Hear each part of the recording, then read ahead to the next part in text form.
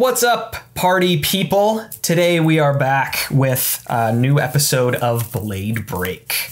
And this is one of the episodes in the series. We may have to do these out of order, but this is one of the episodes in the series where I am playing my Lexi deck versus Eliot's other decks. So today I am going to be playing Lexi, as I mentioned. This is a lightning version of the Blitz list, and I'm going to be using my trusty Voltaire as my bow, along with a New Horizon, a Coat of Frost, Bullseye Bracers, and Perch Grapplers. That is my loadout for today.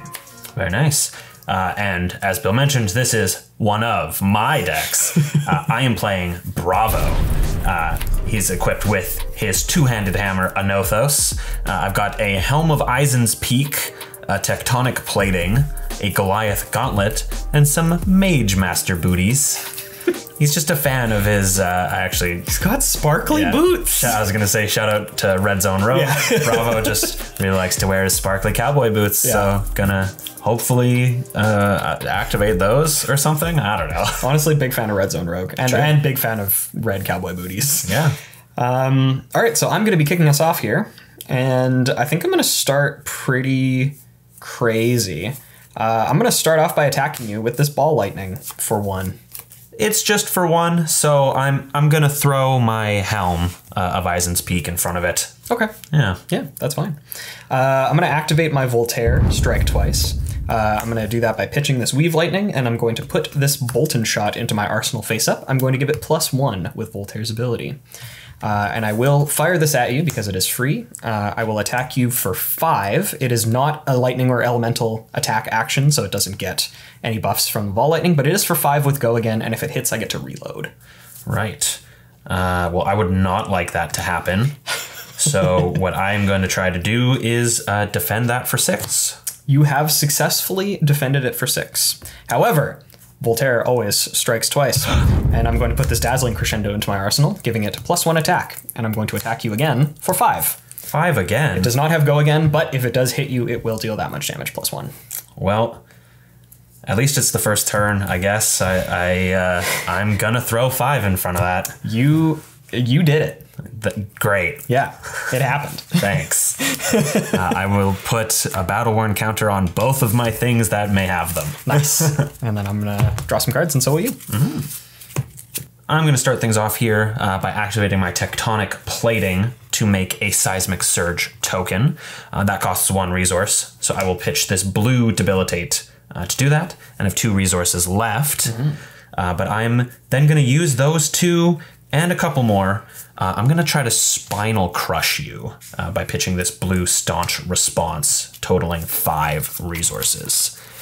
So that is coming in for 9, and if it deals 4 or more to you, action cards, activated abilities, and attacks that you control lose and can't gain go again. And it is 4 or more. So that's actually relevant and moderately okay. I'm going to throw 6 in front of it. 2 yellow Frazzles. I am saddened, but not that much. You know, it still deals 3. So yeah, please take 3. I will arsenal this last card in my hand, and that's your turn. Okay. Remember this card? I'm gonna cast 3 of a kind. I'm gonna pay for it by pitching this Lightning Surge. Damn. And I'm gonna draw 3. It's like I didn't do anything. This card's busted. I'm gonna activate my Voltaire by pitching this blue Heaven's Claws. And I will use the ability to put this Buzzbolt into my arsenal face up, and I will give it go again because the Spinal Crush didn't crush me. I'm going to use an additional one of my resources to fire this Buzzbolt at you for 5. I'm not fusing it. It's just for 5. Just for 5, he says. Only for 5. Only 5. Don't worry about it. It's just for 5. I will take 5. Taking 5? Yeah. Hell yeah. Yeah. I'm going to activate my Bullseye Bracers. I have no cards in my arsenal, so I can put an arrow from my hand face up into my arsenal, and it will get +1 attack until end of turn. I am choosing Headshot. I'm going to use my last resource floating to attack you with this Headshot. It has +1 from this and +2 from its own ability, so it is for 7. Well, 7 is a lot. I think I'm probably playing this incorrectly, but I do like being exceedingly greedy. Yes. So I will just throw my tectonic plating for 1 in front of the headshot, and I would like to take 6. You will take 6 then. Alrighty, I will go to 9, and I will put a second battle-worn counter on that. All right. Alrighty, so at the beginning of my action phase, this Seismic Surge is going to destroy itself, and my next Guardian Attack action card I play this turn is going to cost 1 resource less to play. Then, from my arsenal, I would like to play this Tear Asunder by pitching this Stamp Authority. Yup. So the next Guardian Attack this turn is going to gain +1, Dominate, and if it hits a hero, they discard 2 cards. That's a lot. It is a lot. And also conveniently, because of my Seismic Surge, this Righteous Cleansing costs 6. So that's coming at you for 11 with Dominate. If it hits you, you're going to discard 2 cards.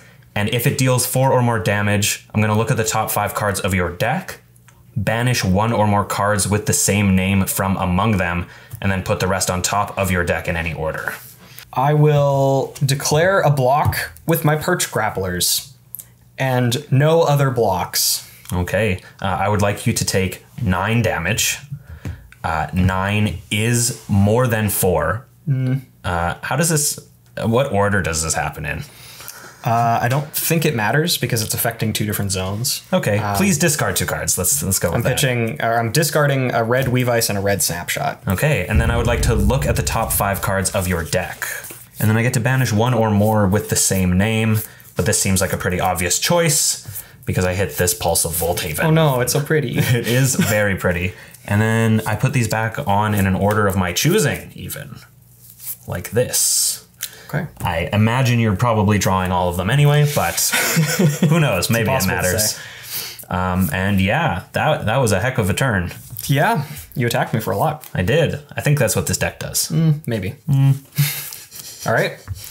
Swoop. I'm going to kick things off with what I should have done last turn and break my Code of Frost to give you a Frostbite. Yeah, that would have stopped that entire thing. Yeah.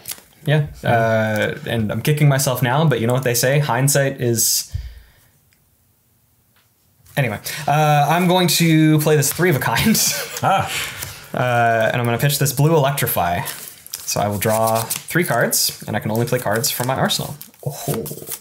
Oh. These are good cards. Did you know that? I did. Did know that they were good cards. I'm going to activate Voltaire the first time to put this Snapshot into my arsenal face up. I'm going to give it Go Again. And I'm going to attack you for 4 with Go Again. It is a red Snapshot. All right, not fusing. Not fusing. Okay. I'll just block that for 3. So I will take 1. Yeah, I have no attack reactions, so that works. I'm going to use my last resource floating to activate Voltaire a second time, striking twice. I hate you. And I'm going to put this headshot into my arsenal face up. I'm going to give it +1 attack. And I don't have any resources floating, but I will pitch this Buzzbolt to attack you with this headshot for 7. It is a red headshot. Red shot. Beat you to it. Damn. Yeah, that's a little awkward, as the kids say. I am going to take 7 here as well. I'm going to go all the way down to 1, which is, again, probably super incorrect, but here I am. Okay. All right. All right. Okay, so my turn's pretty simple here. In order to get around this Frostbite and play this Blessing of Deliverance, I must pitch this blue card. It is a Cranial Crush. This costs 2, so that'll be 3, paying for the Frostbite. Okay. When this enters, it also has Go Again. I have a card with cost 3 or greater in my pitch zone, so I will draw a card. Extremely good. And I will then pitch this blue Debilitate to make a Seismic Surge token. I have 2 resources floating. I am just going to destroy, or sorry, that is with my Tectonic Plating ability. Yes. And then I'm just going to destroy my Helm of Eisen's Peak to gain +1 intellect until end of turn and arsenal this last card. Sounds good to me. I'm going to kick off this turn by casting this blue Weave Lightning. Next lightning or elemental attack action card I play this turn gets +1. If it's fused, it gains Go Again. Okay. And this also has Go Again. Great. So I will go additionally a second time. Striking twice. As it I'm going to attack you with this Heaven's Claws by pitching this red Weave Ice. So I'm using actually that resource. So I'm attacking you for 4. Yeah, 4 is a pretty good number to attack me for. 5. Oh, sorry. 7. 19. Well, I need to defend that with more than 3. So I will discard this Mangle and this Crush Confidence to block 6 of it. Okay. I have an attack reaction. Uh-oh. I would like to pump it by 3 to make it 7.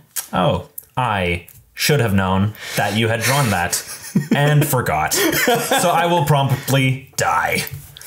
Good game, Good sir. game. I had the ability to, in theory, play this Crippling Crush with Dominate on my turn because blue cards are really strong. Yeah, when you run, I assume, 86 of them in your 40-card deck. Yeah, so I've got a 40-card deck here. It runs 92 blue cards and 8 Crippling Crushes. So it's pretty good. It's the optimal ratio, actually. Yeah. Yeah, I'm actually really good at the game, too, because I also arsenaled the second Terra Sunder. I like how you were like, oh, I had all these blues. I was going to activate Bravo to give my Crippling Crush Dominate, but you just also had the Terra Sunder. Right, but I couldn't... oh, no, yeah, that's 10. Yeah, no, I could have just teared asunder as well. But, yeah, I got way too greedy on that last turn. I thought, you know, I'll gain some life back with this Blessing of Deliverance. But that was a stupid idea. I was like, oh, I'll gain some life back. I'll have 5 cards in my hand. Like, I can just take a turn off. But I died instead. I even think if I blocked that for 9, like, oh no, I guess the card left in your hand was the Lightning Press, right? Yeah. Yeah, but then I take a turn off. Yeah, I don't know. I would have likely not used the Lightning Press in that case and then just arsenal it, and then I could give my next attack Go Again with Lexi. Right.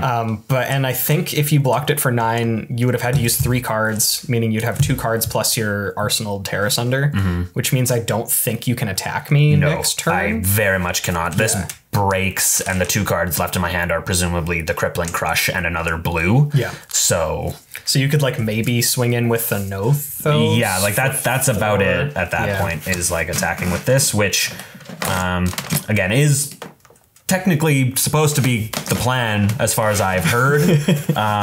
But yeah, the cards I drew this game were just crazy. You just kept drawing big cards with enough resource to cast them. So big Majestics and also blue cards. Yeah, I don't blame you. I don't blame you for doing that. But I just look at this man, right? Like how do you not want to just punch somebody with He's got a barrel chest and debts to collect on, I think. Right, that he's after something for sure. Anyway, thank you guys for watching. Be sure to like, comment, and subscribe, and ding the Crippling Crush the notification bell. Be sure to absolutely crush the confidence of that subscribe button. And we will see you guys in the next one. Hey, thanks for checking out the Spike Feeders on YouTube. Before you close the window, make sure you click subscribe for more great Flesh and Blood content.